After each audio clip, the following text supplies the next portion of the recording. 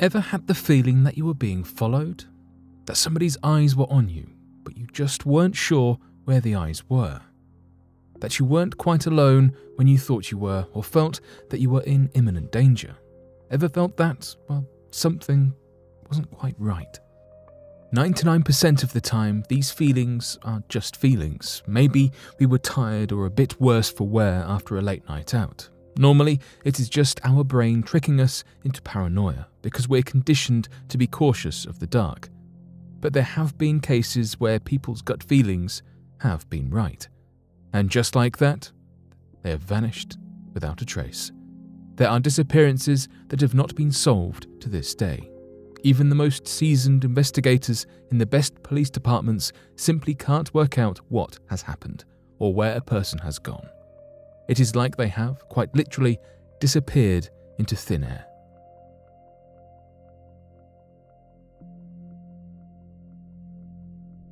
The unexplained disappearance of Kenny Veach. Kenny Veach was a 47-year-old avid hiker of the Mojave Desert in Nevada. On November 10, 2014, he told his family he planned to go on a 2-day hike in the mountains and look for a cave. He never returned. Veach was an experienced hiker who often took solo trips to explore the Mojave and Great Basin deserts of Nevada and California respectively. He was a minimalist or ultralight hiker.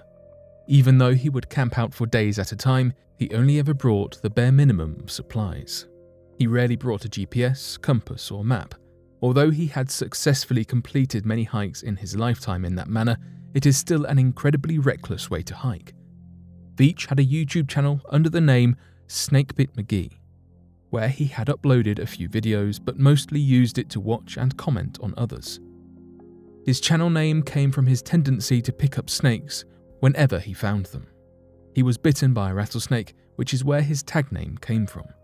On June 2014, he commented on a video titled "Son of an Area 51 Technician."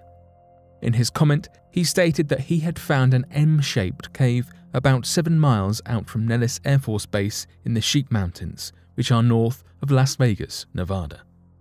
He explained that he was an experienced hiker who regularly found abandoned mine shafts and explored them, picked up rattlesnakes for fun, solo hiked across mountains others would fear to go, and even came close to Area 51. Despite all this, he never went into the M cave. He claimed that as he began to enter the hidden cave, his entire body began to vibrate. The further in he went, the worse the shaking became. He suddenly grew very scared and quickly ran out of the cave and hiked back to his car. His comment sparked an interest with others who encouraged Veach to go out and discover the cave again, this time filming the entire hike. He agreed and left to find it a second time, carrying along with him a video camera and a 9mm handgun. He posted a video of his hike, but unfortunately was unable to find the mystery cave. The viewers criticized him and provoked him to go out a third time. On November 10, 2014, he left for an overnight trip, but never came back. After 2 days and no return, his family contacted authorities who conducted a search. In the beginning of the video he had previously posted, he stood by an abandoned mine shaft while narrating his mission details. It was at that mine shaft that search and rescue found his cell phone, 10 days after the search began. Over 30 search and rescue volunteers conducted 3 separate searches and a helicopter flyover to no avail. The trail went cold after that. Many conspiracy theories cropped up.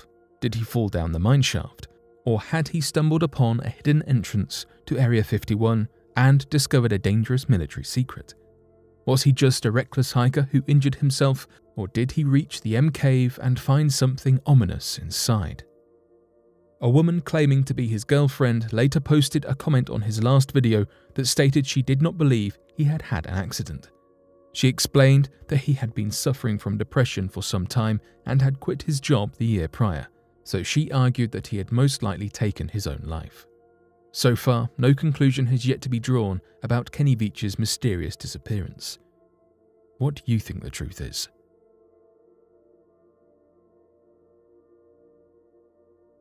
Teresa Gibson disappears from the Great Smoky Mountains.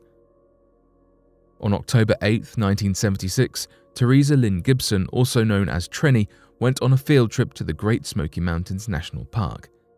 She traveled with 35 to 40 of her classmates from Bearden High School in Knoxville, Tennessee. Despite being surrounded with a group and other hikers, 16-year-old Trenny mysteriously disappeared from the park. The field trip was odd to begin with. There were almost 40 students, yet only one teacher to supervise them, plus the bus driver. According to some students, they were not even informed of their field trip destination until they arrived at the park.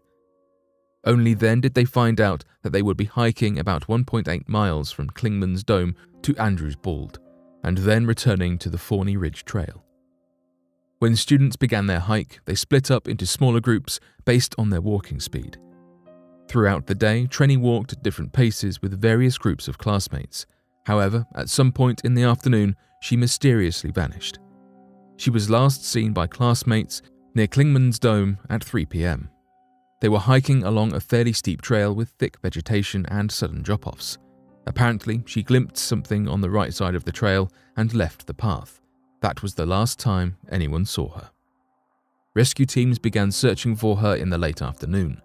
The weather and fall foliage made it difficult for search and rescue to use helicopters and inspect the trail. Instead, they used tracking dogs to pick up her scent.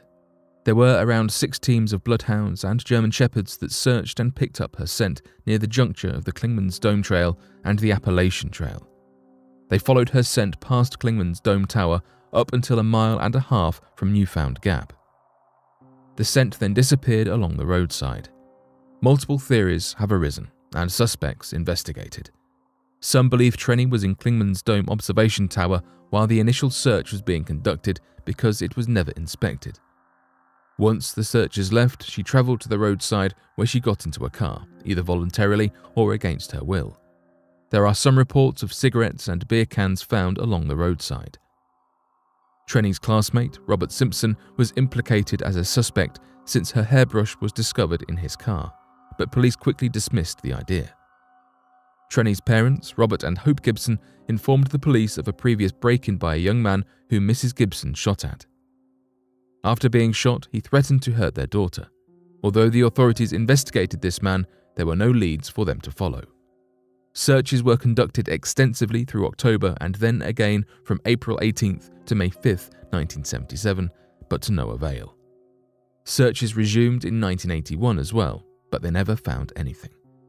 Kim Pouncey, a friend of Trenny's, gave an interview in November 2017 for an episode of Appalachian Unsolved where she expressed her doubt of an abduction. She believes Trenny left of her own accord and had someone waiting for her in the park, that she had planned it because she wanted to leave and get away. After so many searches, the rangers of the national park were convinced that she was not in the park. Her body was never found. There are no current suspects, leads, or evidence. It's strange that a young girl could vanish while on a popular trail in the middle of the day surrounded by people. Whether she orchestrated her own disappearance or was kidnapped will remain a mystery.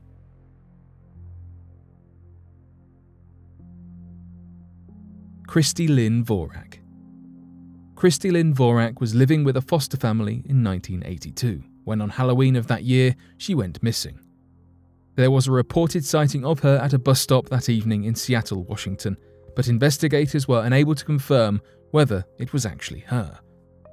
Vorak was a 13-year-old white female at the time of her disappearance.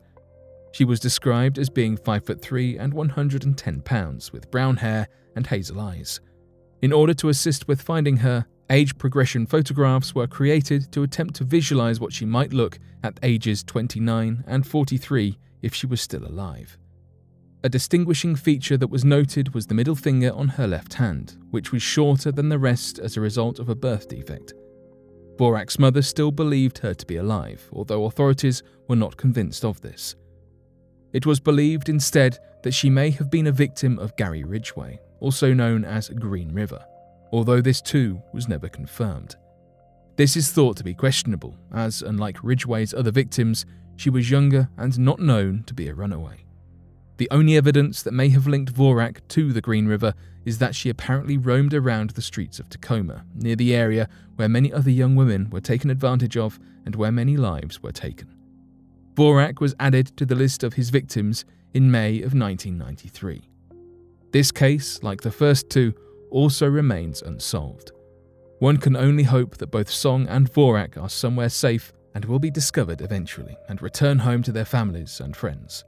We can only hope that the perpetrators are discovered and brought to justice so that their families and friends can find resolution and peace. The mystery of the Marlborough. It is not uncommon for ships to be tossed to pieces at the mercy of violent storms brewing in the deep sea, or spit onto unseen coral reefs and shredded by the underlying rocks. Occasionally, a ship will simply disappear and leave the family members of her crew to wonder at its fate.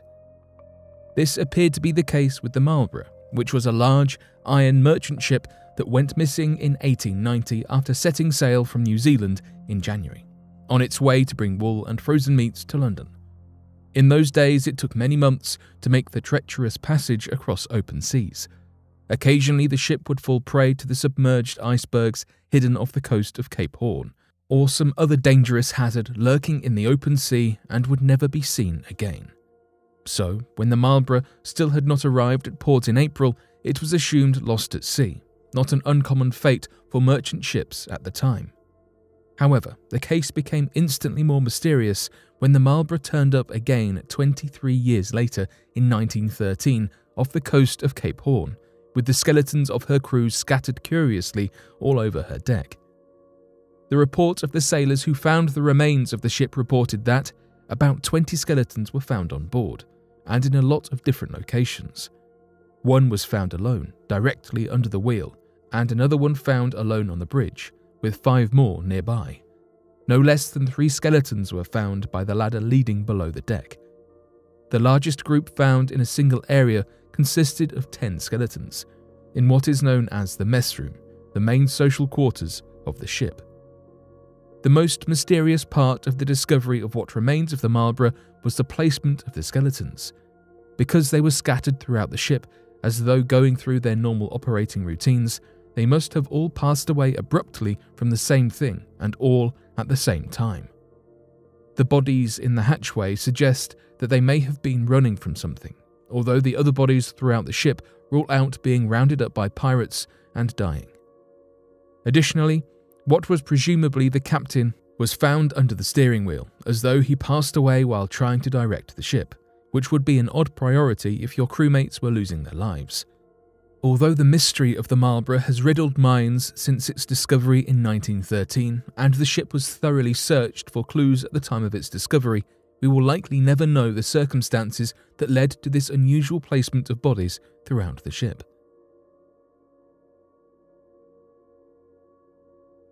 The mysterious disappearance of Esther Dingley.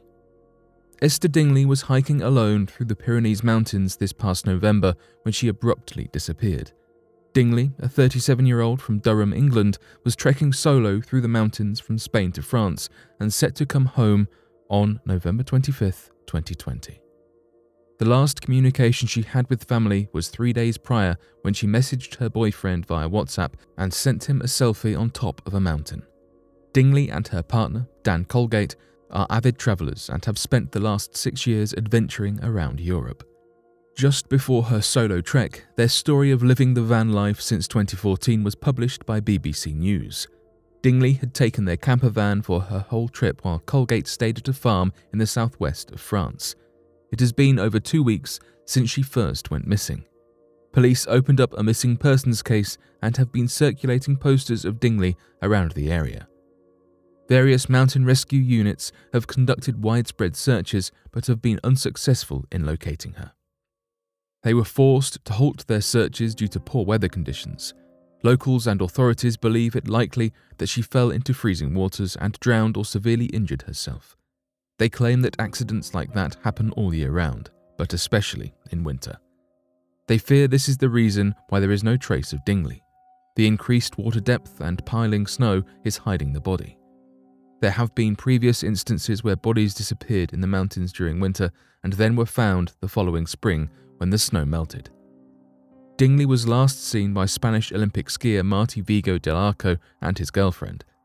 On November 22nd, around 3 p.m, They were trekking down from Pic de Sauvegarde, an 11-mile loop trail near the France-Spain border, when they came across a British woman. She was still ascending and asked for some fruit. This trail is recommended only for very experienced hikers and is best used from May to October. About an hour after the couple saw her, Dingley sent the mountaintop selfie to her boyfriend.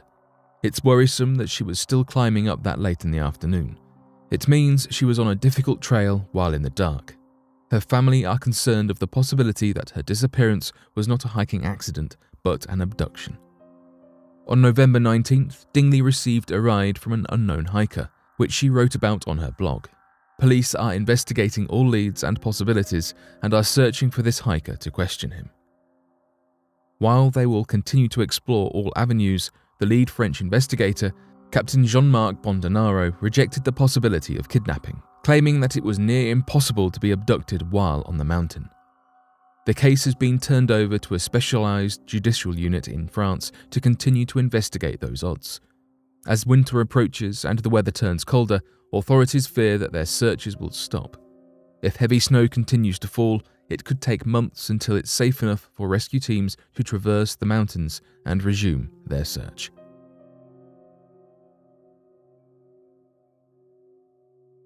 But what do you make of these mysteries and disappearances? Be sure to let us know your thoughts in the comment section below and help us by growing this community while working to solve these unexplained mysteries. Thank you for watching, and don't forget to subscribe for more videos.